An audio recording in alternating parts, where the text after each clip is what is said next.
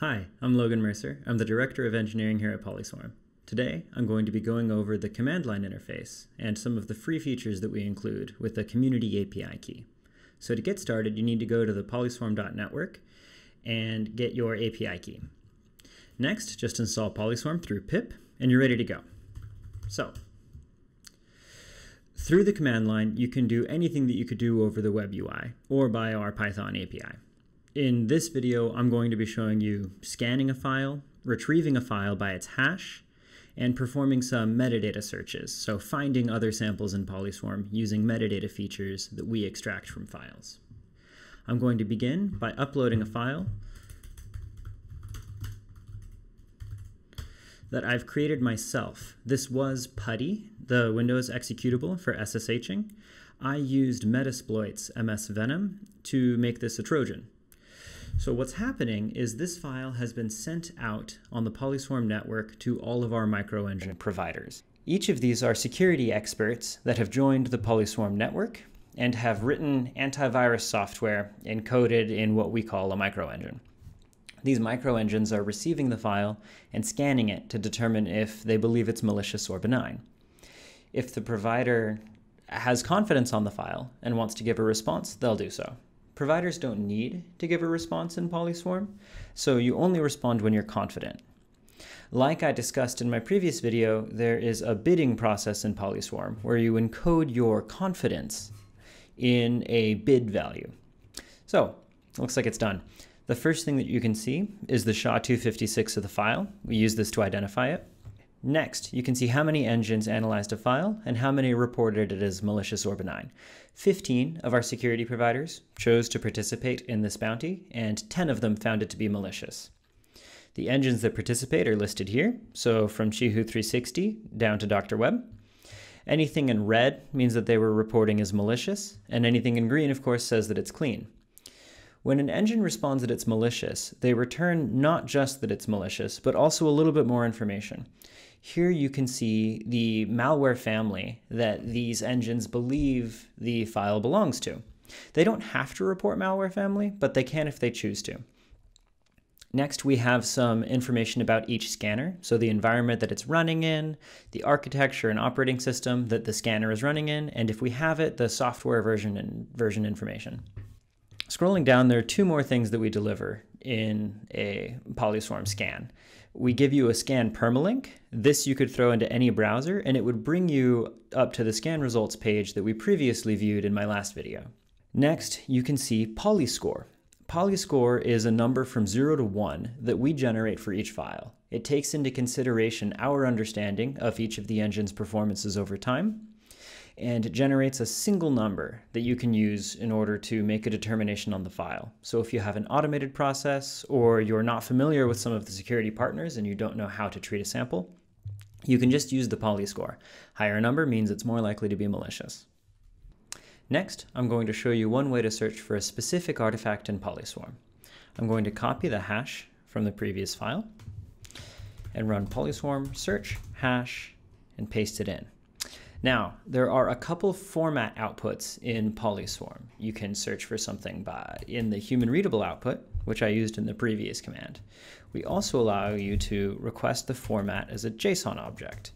This will provide the entire JSON object that you get back from the command. I'm going to pipe it into JQ to make it a little more pretty, and let's run it. This is the output you get. I'm going to scroll up to the top. So from the top, when you search for a hash in PolySwarm, you return the most recent instance of scanning that file. The very first thing that you'll see here is the responses from all of the microengines. The first one here is Tachyon.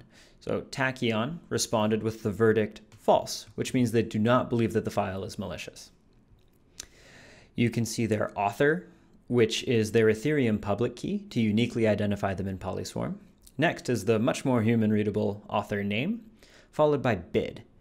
Bid is their confidence score encoded in some amount of nectar that they're using to assert in PolySwarm. Underneath that is engine information, which they can edit themselves on polyswarm.network.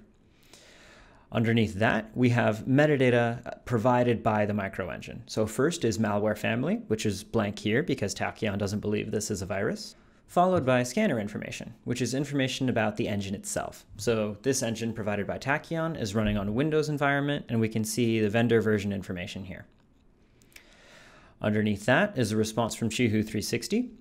You can see their bid value is a little higher than Tachyon's was because they have more confidence in this particular assertion. And their verdict is true, meaning they do believe this file is malicious. This file is actually malicious, so after our arbitration period, Chihu is going to be paid out, proportionate to how many tokens they put in, while Tachyon above is going to lose those tokens that they asserted because they provided an incorrect assertion. I'm going to go ahead and scroll down past all of the engine responses for this file.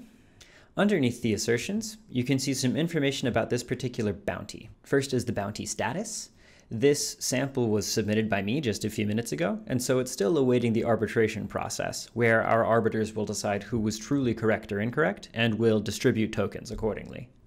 Under that, you can see the file name, the hash of the file, and some other unique identifying information within PolySwarm. We also provide information like the community this was submitted to. At the moment, Lima is the default public community.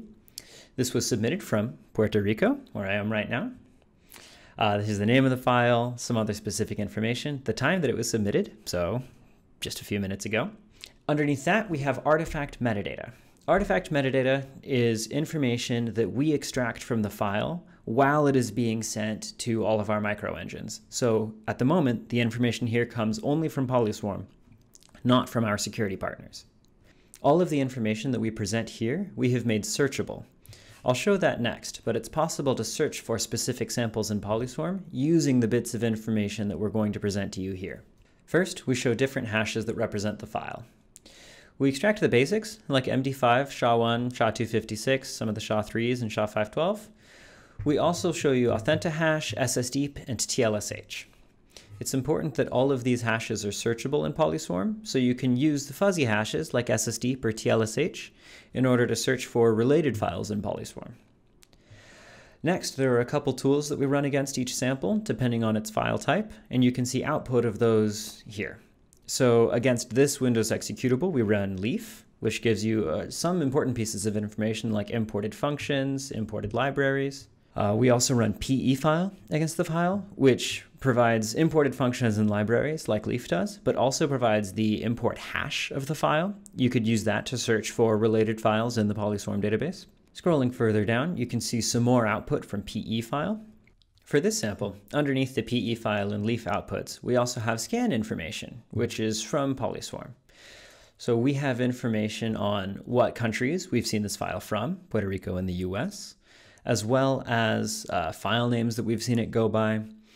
And we also have information about the first time and the most recent time this file was scanned. I'll scroll through this because we've just seen it, but this is information about the most recent time that this file was scanned. So input from all of the microengines and their assertions. This information is searchable using these fields in a PolySwarm metadata search, and I can show examples of that later. Lastly, we run the strings tool against the file, which shows the domain, IP, and URL-like strings seen in this sample. So this modified version of PuTTY contains the following domain-like strings, IP-like strings, and URL-like strings. Next, I'm going to show an example of searching for files by metadata in PolySwarm. I've prepared an example that's searching for examples of WannaCry in PolySwarm. This query here is performing a metadata search.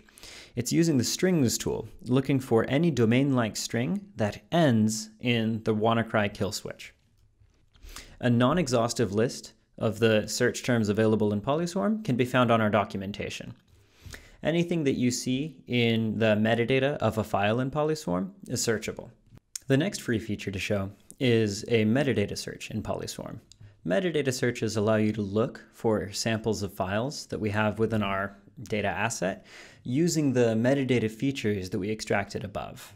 I'm going to show an example searching for instances of Loki InfoStealer in our data asset. Like with scans and hash searches, you can request the data output in a variety of formats. I'm going to begin by searching for the human readable format, and I'll show another one in a second. In here, we see the output from my metadata search. Each of these are artifact instances in PolySwarm. So these are concise pieces of information about a single file. We begin in blue with their SHA-256, followed by their file type information. So this one is an executable. We have some basic hashes on the file, some information about where we've seen it from, as well as, again, a permalink to the scan. So you could copy and paste this into a browser to go on our web UI and see the scan results as well as file information. You don't need to be logged in to do this, so you can post this anywhere to share a scan result with someone else. Then you see detections, so 9 of the 13 engines that chose to scan this sample found it to be malicious. And you can see the polyscore. Polyscore is going to change for each file. It just takes into account all of the engines that scanned it and their reputation. The next type of output you could request in PolySwarm is format SHA-256. All this does is it'll give you a list of all of the SHA-256 hashes associated with each of the files that your search result finds. This is useful because you can take this list and pipe it into a subsequent command. So for example, you could search for all of the SHA-256s of samples that we have that contain Loki, and then put that into rescan in order to get the most recent scan information on those samples. That would look like this. So this is going to take all of the SHA-256s that I just gathered and then submit them for rescanning. Like before, you also can request the output from a metadata search as a JSON object. Because of the number of samples here, it's really challenging to read. But if you're doing anything programmatically, you can request the JSON output and then parse through it there. That JSON output will contain not just the metadata for each sample that you're searching on, but also the scan results from the most recent scan for each sample. So, populating on the screen are scan results from uploading all of those hashes to PolySwarm and requesting a rescan. This is a great command for requesting the most recent scan information about a metadata search that you've run, because some of those samples may not have been scanned for a while. All right, those are the free features that I have to show off for you today. Look for a new video coming out from me soon that covers the paid features in PolySwarm, including our Yara-based hunting on the command line. Remember, to get started, you need to go to polyswarm.network, create an account, and get your API key. You can also find our documentation on docs.polyswarm.io. Thanks.